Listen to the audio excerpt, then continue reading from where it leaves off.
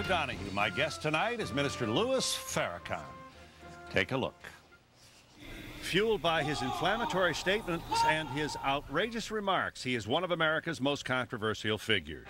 You are a slave. In 1985, a dressed-up Brooks Brothers alligator shoe-wearing, diamond ring-wearing slave. What is it about Louis Farrakhan? Controversy follows him everywhere.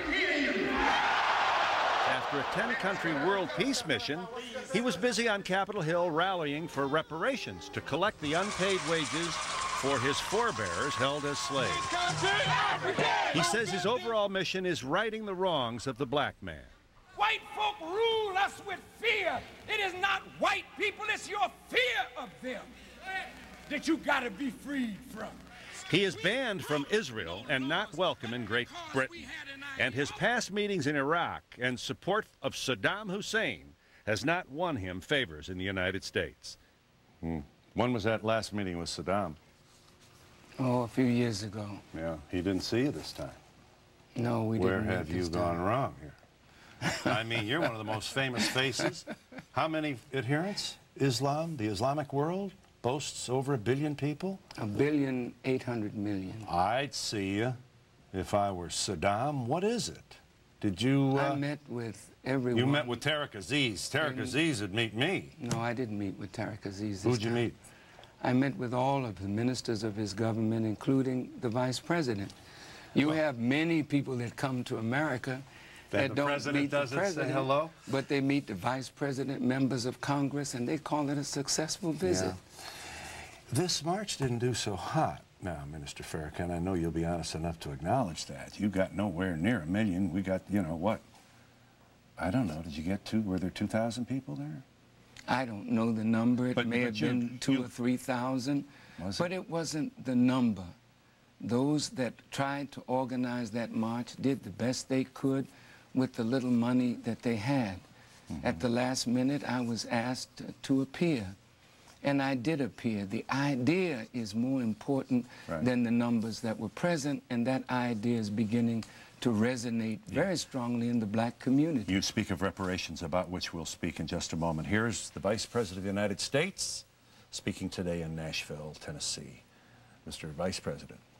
There is no doubt that Saddam Hussein now has weapons of mass destruction. There is no doubt that he is amassing them to use against our friends, against our allies, and against us. Time is not on our side. Deliverable weapons of mass destruction in the hands of a terror network or a murderous dictator, or the two working together, constitutes as grave a threat as can be imagined. The risk of inaction are far greater than the risk of action. Not long ago, this was February of this year, you had this to say about President Bush, possible attack on Iraq. Here you are, Minister Farrakhan, February this year. President Bush does intend to go into Iraq. He's made you believe that Saddam Hussein is a terrible man. He's no more terrible than Bush. He's no more terrible than Bush's father. He's no more terrible than Clinton. Because all of them do things in the name of their government that if the truth were made known, there would be a Nuremberg trial for American presidents. You proud of that statement? Nuremberg trial? Absolutely. I know that what I said is the truth. The trial call. The American government is a criminal government in dealing with Iraq. Look at the statement of your vice president. He said there is no doubt that there are weapons of mass destruction in Iraq. Why does not he do what the United States government did when they found weapons of mass destruction in Cuba. They came before the United Nations. They presented the evidence and a strong case by the vice president saying that there are weapons of mass destruction there, that there is no doubt. Where is the proof? There is no country in the world that agrees with America going to war with Iraq. So who is the real threat? Is it that Saddam is a threat to the world? Or is that President Bush and his administration is a threat to world peace? You join significant numbers of Americans in condemning an attack on Iraq by the United States, especially if we're going to go alone, and it's increasingly looking like that's the case. Why the Nuremberg comment? Why, once again, the Nuremberg trials, one of the most civil attempts to redress a horrible grievance, a moment in 20th century history, trying imperfectly as it was carried out to bring justice, to bring those who did these horrible things to Jewish people to justice. Sir, you raise this. It's almost like I'm going to get these Jews again.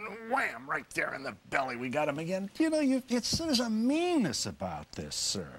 A meanness that's not Mr. becoming Donahue, a minister. Let me say this. Go ahead. It has nothing to do with Jews. I'm talking about a principle. The trial was set up to rectify evils, injustice in the world, in dealing with the Jewish people. Here you have an international criminal court being set up that will deal with any nation mistreating their people. You talk about America the current does not wish to be a part of this international criminal court, nor does the Security Council give America a pass for a year that she can do whatever she wishes to do in peacekeeping efforts and not come before a world court. This is not right. Here's the president of the greatest nation on earth ordering a hit on Saddam Hussein. What makes our president any better than a mob boss or a gang leader or a drug leader that orders hits on people that you don't like? That is not the civilized way to behave, nor is that the way of the president of the greatest nation on earth to behave. Yes. Once again, you're not alone in this position. I don't know, I'm certain you must feel it. You have significant numbers of Americans who support the position that this is not a good idea to go in unilaterally. Brent Scowcroft, to name one. General Schwarzkopf, to name two. I mean, what's impressive to you in terms of military credentials? The question is, do you do your brothers and sisters, the members of the African-American community, a service by this kind of mean reference to sending the president before a tribunal, someone like Nuremberg? It sounds like you're doing your best to turn off the white folks and not make a step forward. But what I'm trying to show America, that you are not above the law. You say this is a government of laws and not of men. But now America wants to contravene international law and go before the world as an international criminal. I do not think that this is the way that the American people want their leaders to behave, and I think she's losing the respect of the nations of the earth by this kind of behavior. Yes, and you sat down with a guy who gassed the Kurds. Oh, sir. You sat down with a man who has knocked off members of his own cabinet, his closest friends. Look, you're not denying this man wait a minute. is wanton in the area of moral thinking and virtue. Sir, I sit down with white people who killed Native Americans, who brought my fathers into slavery for 310 years, who watched our people lynched and did nothing about it. So if I can sit with them... You may have sat down with the I ancestors sat down with the children of them. But is the American government so innocent? How did crack cocaine come into the black community? Why is AIDS the #1 killer of black people in America as well as in Africa? Is this just an accident? We have a government, sir, that needs to be opened up before the American people, because I believe there are criminals in this government that have to be brought before the bar of justice. And I'm not saying something as an insane radical, but if America continues in the way that she's going, the whole world will turn against her, and this is not something that I want to see or any decent thinking American wants to see. We are with Minister Louis Farrakhan, and we'll be back entertaining your phone calls in just a moment. Since you don't like me, Jewish people of America, since you don't like me, press of America, why have not you been able to stop me from doing what I do? Angry with me are righteous people.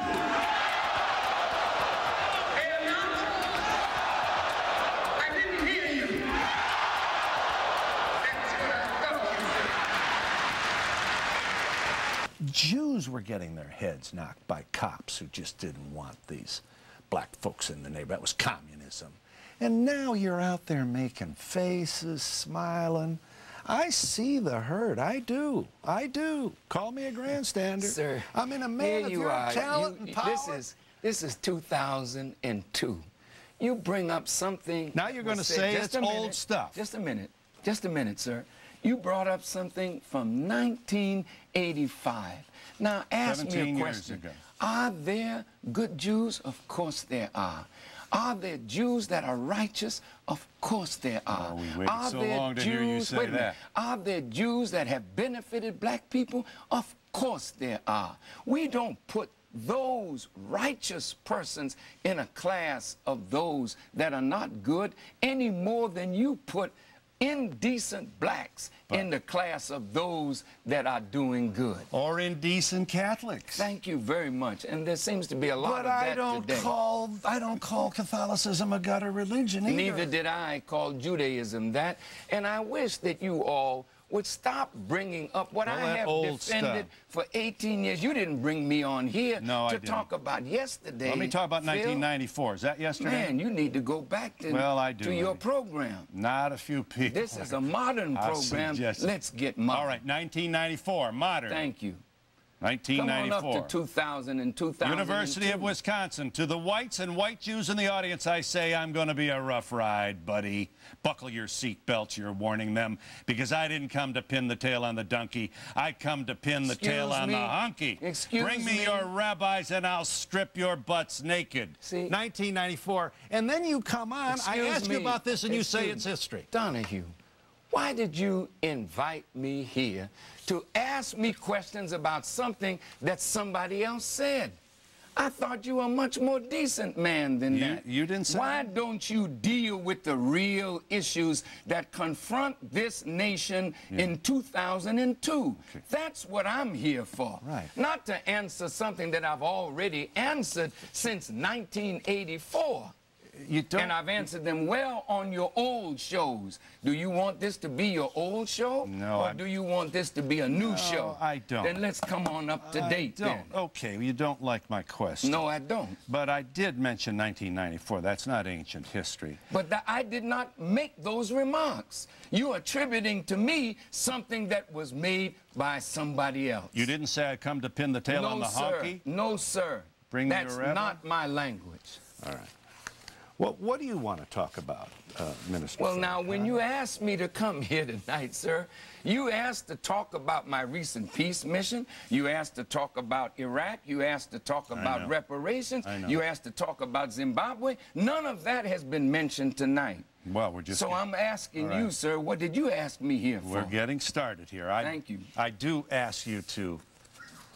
I think that a man of your faith and talent and intellect cannot get out from under the curiosity on the part of the press, not only the white press, but the black press as well, to call you on some of these inflammatory things that you say. And you're spending half your life explaining to reporters that you didn't mean that, you meant something else, it wasn't this, you're misquoted. How can a man who has so much influence why would you have to spend so much time explaining yourself? Especially a man of your verbal skills. Sir.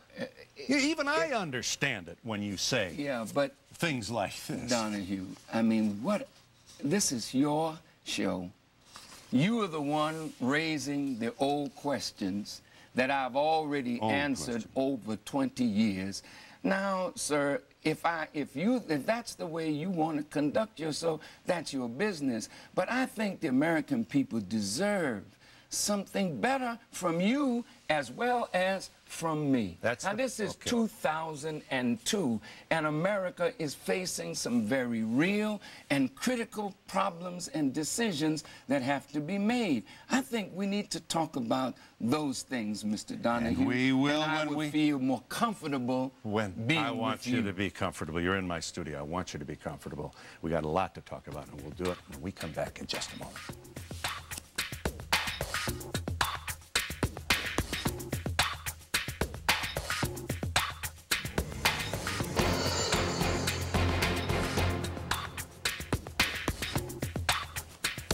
We're with Minister Louis Farrakhan. Let's talk about Israelis and the Palestinians. Here's one of the points you made. Let me show our viewers here. Minister Farrakhan on the hopelessness of the Palestinians, right here. You know, beloved brothers and sisters, that hopelessness is the mother of violence. It is the mother of suicide.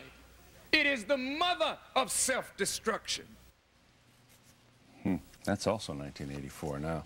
Okay, you're not going to be upset with me for going back there. That's the wisdom of so many people today. Suicide bombing is the result of hopelessness. You believed that in 84 and you believe that today. That is correct. And you also believe that Israel has a more prominent seat at the table of discussions here in this country, and that our favoring Israel has not promoted the peace in that area. You would want to add what to that? I think that the United States of America has a great opportunity to win the hearts of the Arab and Muslim world, not by favoring Israel, but by being an honest broker in the process for peace. I was in the Middle East when President Bush made his now famous peace initiative, where he called for the removal of Yasser Arafat as the leader and sets down several conditions which would be the predicate for the United States working to see the Palestinians with an independent state. Most of the people in that part of the world rejected that idea of America, the greatest exponent of democracy, literally trying to coerce the Palestinian people on the basis of their desire to get rid of an elected leader, and that they would not deal with with him if he were re-elected. And for that reason, you feel that it would be possible for us to have peace in the Middle East if we brought our own power to bear and our own influence to both sides. I'll give you a chance to expand on that when we come back in just a moment. This is in all of Islam. He is Minister Louis Farrakhan. Ever want to talk to him? Here's your chance. Minister Farrakhan returns, answering your phone calls as soon as we catch up on the news from MSNBC.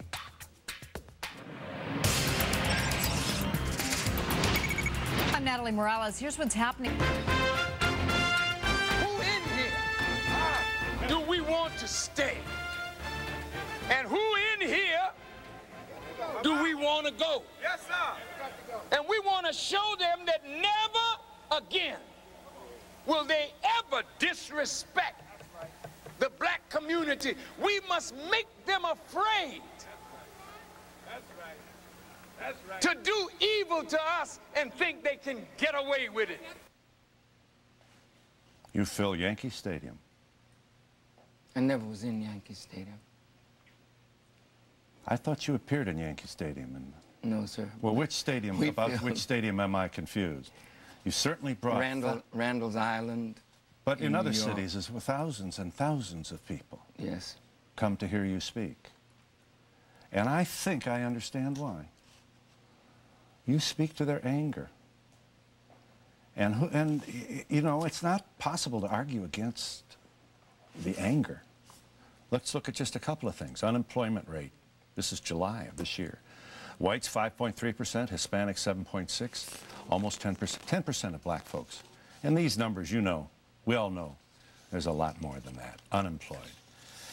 How about the jails? 2 million people in jail. For every 100,000 people in prison, 3,500 are black, 1,100 Hispanic, and 462 are white.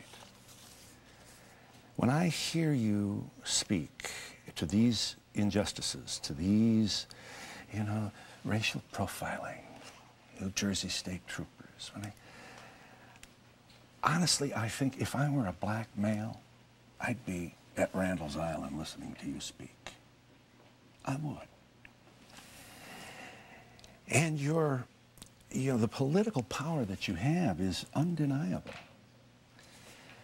But you make it tough on the white reporters. I mean, how, you know, it's with all this history of this kind of rhetoric, it's awful tough to say, hey, Minister Farrakhan, sit down, tell us how horrible we are. We have to challenge you as you would challenge us. This isn't a game. This is a matter of the respect that we want to have as professionals.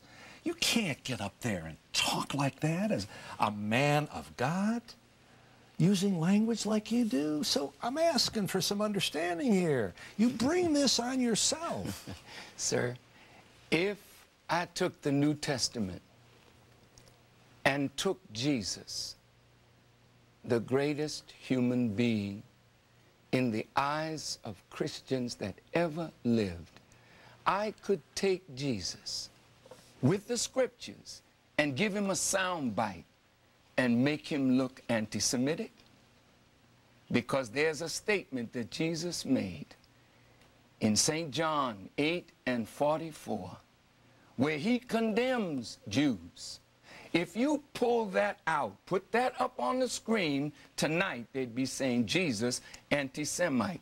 When Jesus beat the people in the temple, all we need is a 30-second bite on Donahue or CBS or CNN, and they'd say, look at that enraged maniac, how he beat those people out of the temple. You could accuse Jesus of teaching hate, for Jesus said in the gospel, you can't be my disciple unless you hate your mother, your father, your sister, your brother, yea, even your own life for my sake. Take that out of context. Jesus is a hate teacher. Another thing, take Jesus out of context. He's a man of peace. Wow. But he said, think not that I come to bring peace, nay, a sword. So if this media were listening to Jesus, like you all listen to me, to snatch things out of context, to deliberately make me look other than what I really am. That is my argument with the press, and that's my argument with you tonight. In fact, I'm really surprised at you, because I thought Donahue, a great man. We missed you when you got your hiatus. Well, thank you, Minister. But coming back, this country needs people that will bring out of those who are talking the real issues behind their words. That's the kind of man you are, and that's the kind of man I want you to be, so that your program won't diminish over time, but will grow. Let's talk about reparations. Here you are, it's a speech at the Apollo Theater. Here you are, speaking of reparations. Roll the tape. Who built this country? The Million Man March. No, that was last week. This is the reparations. This is the reparations rally a week ago Sunday. Sorry, and I want to give you a chance to. We've already established that this was a very, very discouraging turnout. Doesn't mean there's something wrong with you, but it certainly means that the excitement and the energy that we knew at, for example, the Million Man March was not there at all. But we were no part of the organization of this march. But we are definitely a part of the idea that the damage that was done to black people has to have a hearing and reparations. If the Japanese Americans could get reparations for their suffering, and even the Italians and the German Americans during World War II suffered injustice, and the Chinese Americans, as the rise of Mao Zedong and communism in that part of the world, suffered injustice in the hands of the government of the United States of America. All the while that was going on, black people have suffered in this country. And the sad part about it, Mr. Donahue, is that our government would not send a high-level representative to Durban, South Africa, to talk on racism and the effect of the international transatlantic slave trade. Here's 400,000 black men and women in the armed forces of America that President Bush is willing to send to Iraq, but the president nor his administration have apologized for slavery, nor will they speak forthrightly against racial profiling. I don't think we have a fight in Iraq. I think our fight is to make America a better nation for all of us to live in. And I don't think that the war, beating the war drum for Iraq, is going to solve the problems that create the crisis of confidence in the American electorate. Nicole from Florida, are you there? Yes. You wanted to ask Minister Farrakhan. Minister Farrakhan, why is it that you feel descendants of former slave owners need to pay for their forefathers' crimes when they have not committed crimes themselves? You know, thank you for the question. I watched the trial of O.J. Simpson, and he won in the criminal court, and they found him not guilty, but they tried him again, and they found him responsible. The present generation of whites is absolutely not guilty of what was done by generations of whites hundreds of years ago. But I think the present generation of whites have to accept the responsibility to right the wrong, because the wrong that was done 400 years ago, is the effect of it is still seen in the black community today. Who will accept the responsibility, live up to the challenge, and make America a better America, not just for whites, but for blacks and Native Americans, Hispanics, and poor people? That is the responsibility of the present generation of whites.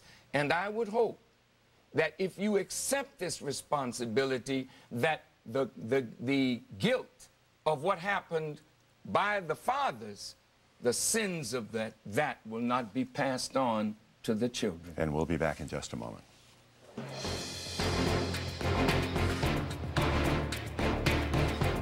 Tomorrow, I take on the titans of the religious right, the Reverend Jerry Falwell and former presidential candidate Gary Bauer. Later this week, Today Show weather guy, Al Roker.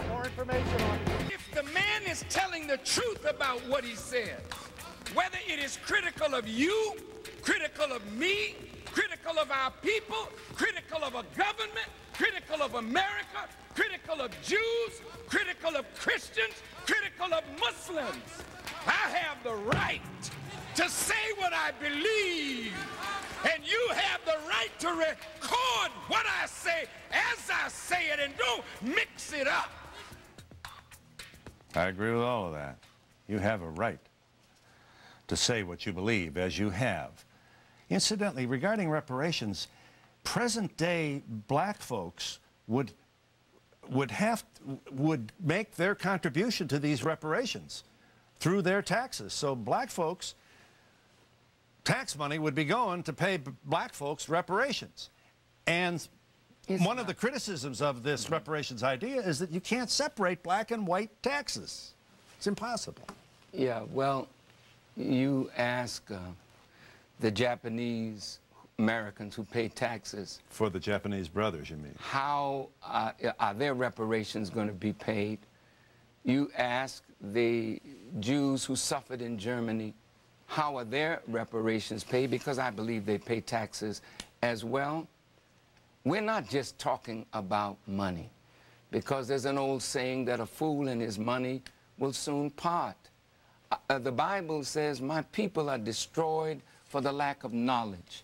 There has to be a transfer of knowledge that would allow the black man and woman of America to heal from the condition imposed by 300 years of chattel slavery and 140 years of living under injustice. That has to be repaired. Not just money, but a transfer of knowledge. We need to talk about land. We need to talk about how we're going to build a future for our people. You just mentioned prison statistics and the injustice of it. You know, 20 years ago, Phil, when the business community began to move out of the inner cities because they felt that the inner cities would explode in racial unrest, when those businesses moved out and moved into foreign countries to give those jobs to a cheap labor market, many blacks and Hispanics in the inner cities lost their jobs, went on welfare, or began selling drugs or involving themselves in criminal enterprise or joining the armed forces of the United States so that they could make a living to feed their families. This is why there's such an imbalance in the prison population, because job opportunities are not there, and we have not been sufficiently taught how to use our knowledge to do something constructive for ourselves. And that's the value of the teachings of the Honorable Elijah Muhammad. Sharon in California. Sharon. Yes. Go right ahead. I love you, Minister Farrakhan. Thank you. My question to you is, in the Nation of Islam, are you endorsing the registration of mixed couples, for instance, African-American brothers with Caucasian women, and vice versa? Thank you. We have never approved of interracial marriage. We feel that the black woman is a suffering woman with very few men to link herself to. So we don't want to see our black men necessarily marrying white women or white men marrying black women. However, we cannot legislate love. When people fall in love, what can you do about that? But the rule is that whites generally marry whites, Chinese generally marry Chinese, Indians generally marry Indians, and blacks generally marry our own. But if there's a couple that are in love with each other and marry, we do not try to separate them. Your marriage is how long has your marriage in a vital way proceeded? 49 years. Next year will be 50 years. You have 9 children. 9 children and about 40 grandchildren and 9 great-grandchildren. And how's your health? My health is good, as you Grandpa's can see. health is good?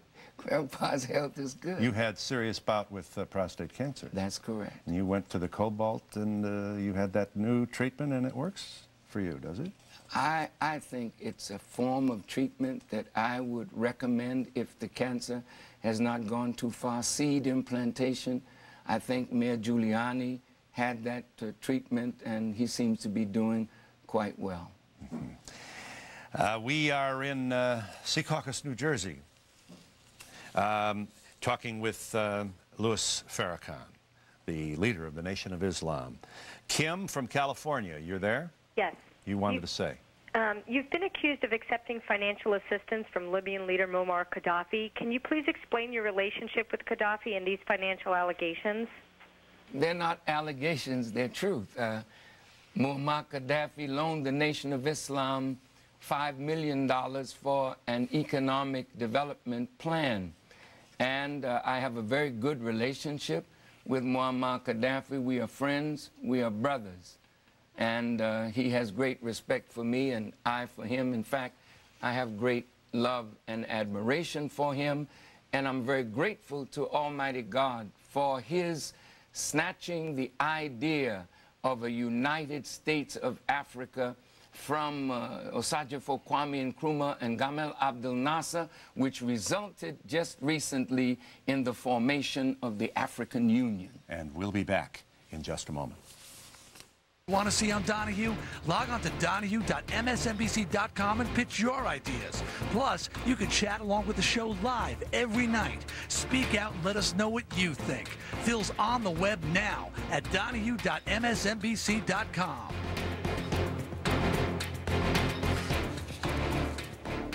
I'm thinking of the loved ones of Pan Am 103 who are watching you embrace Gaddafi.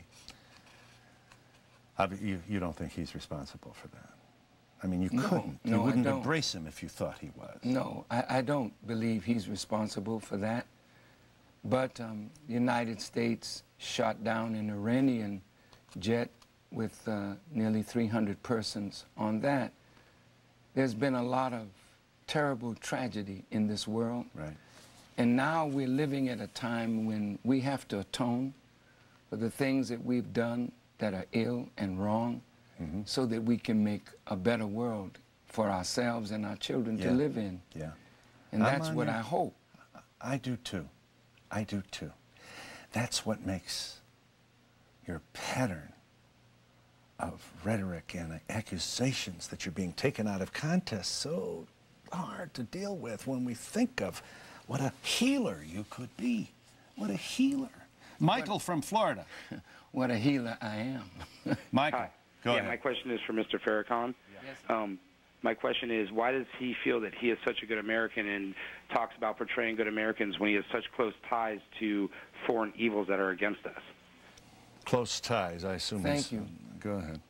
You know, a good American, I'm sure, are those that love their country and wave the flag.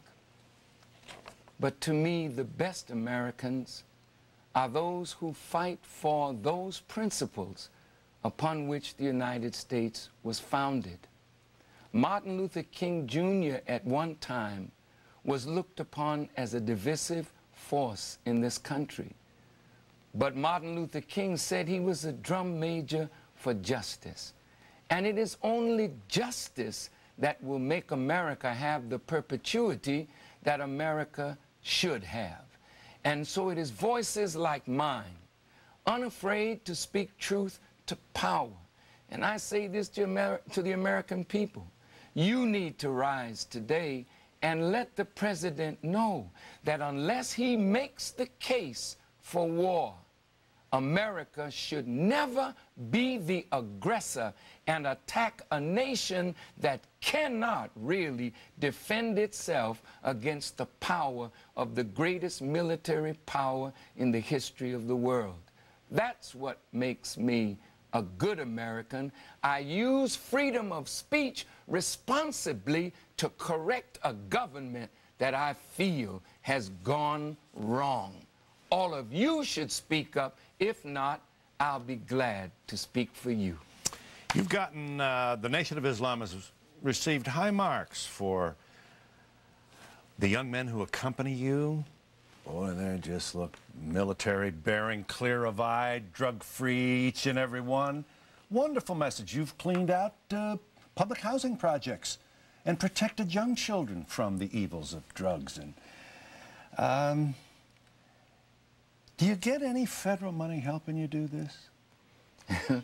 We did at one time, but we're under sanctions now because they say we're anti-Semitic. I can say on this program, Phil, I have never been, nor am I now, a hater of the Jewish people. What I dislike is injustice. And when I speak to that and speak critically of those Jewish persons who I feel are unjust to us, I feel it's criminal to call me anti-Semitic. Well, that I am not. Yeah, I don't know. You don't bring up the Christians as much as you bring up the Jews. Incidentally, regarding I don't see, my president has already said, I don't see how we can allow public dollars to fund programs where spite and hate is the core of the message. That's what I'm trying to say. You don't need all this spite and hate. And let me accept your word that it's not true. Well, you're giving the appearance that it's true. Louis Farrakhan preaches hate. Louis Farrakhan is a hateful person who has preached an anti-Semitic message, which is ugly. George W. Bush is preaching hate every time he stands on the television telling us that Saddam Hussein is a threat. Saddam Hussein didn't cause Enron and World.com. He didn't call the crisis of confidence. He's not responsible for police brutality and mob attacks and hate crimes in America. No, Mr. President, you're preaching hate, and you need to stop it.